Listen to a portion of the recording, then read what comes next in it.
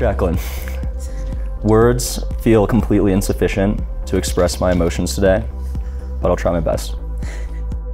My love, I wrote a first draft of my vows on August 24th, 2021, almost exactly a year before standing up here with you.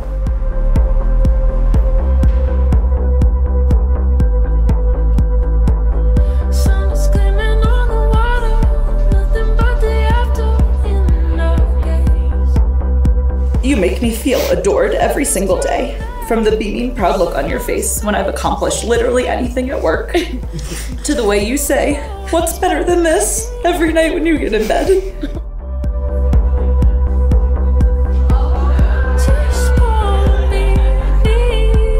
Jacqueline, you taught me about love the hard way. I fell for you hard. John, you are rational, pragmatic, and analytical in how you view the world around you. A perfect complement to the sensitive and emotional person that I am.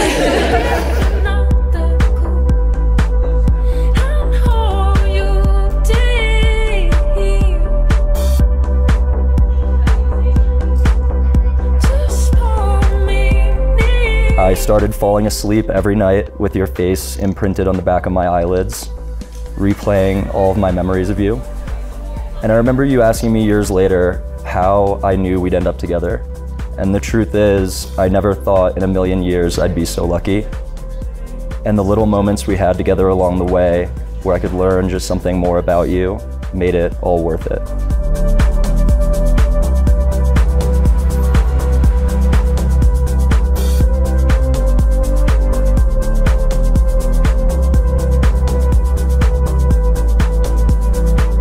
I know we'll never have a boring conversation, and I can't wait to hear what you think about everything forever. I vow to always be on the same team. I promise to always root for you, to always root for us. Jacqueline, you make the uncertainty of life exciting. I know I've become a better person with you by my side, and I know that all of our shared experiences growing into the people we are have just brought us closer together. And I can't wait to navigate the changing circumstances of our lives together.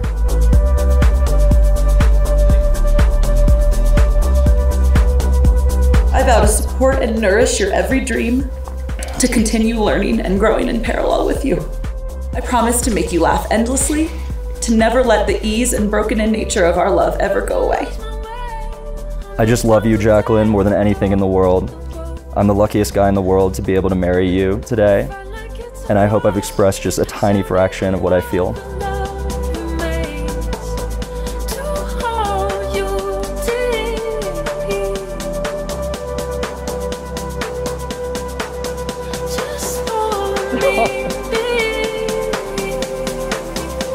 Rings have been exchanged as a symbol of the bond of marriage for so long and in so many different cultures that although the precise origin of the practice is obscure, the meaning behind it cannot be lost.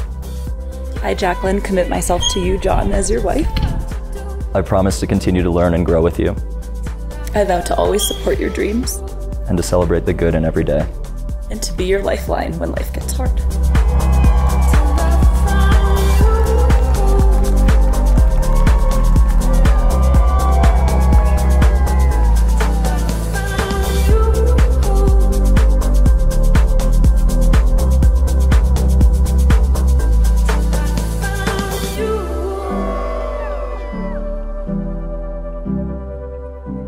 Thanks everyone for making the trip out to celebrate with us. It means the world to us.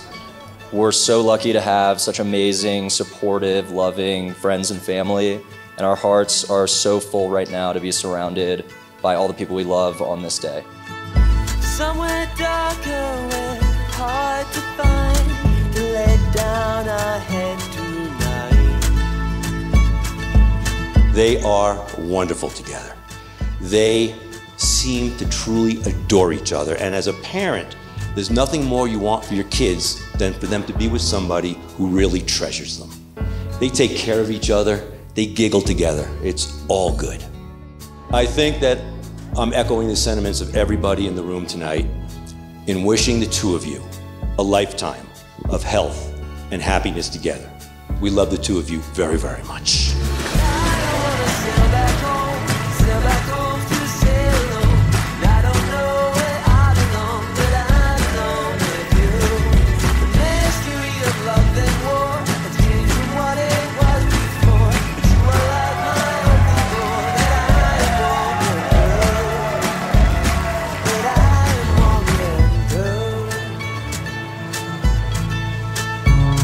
Jacqueline is the best sister I could ask for, and I can't imagine life without her.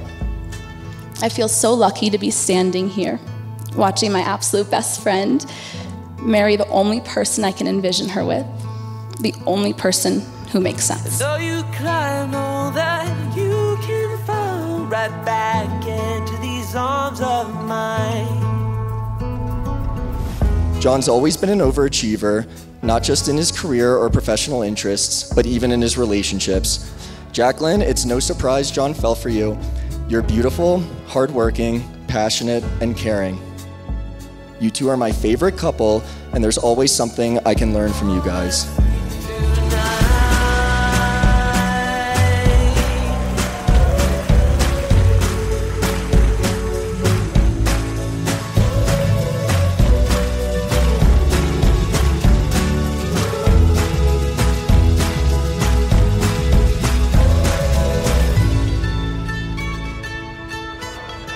A successful marriage requires falling in love with the same person over and over again.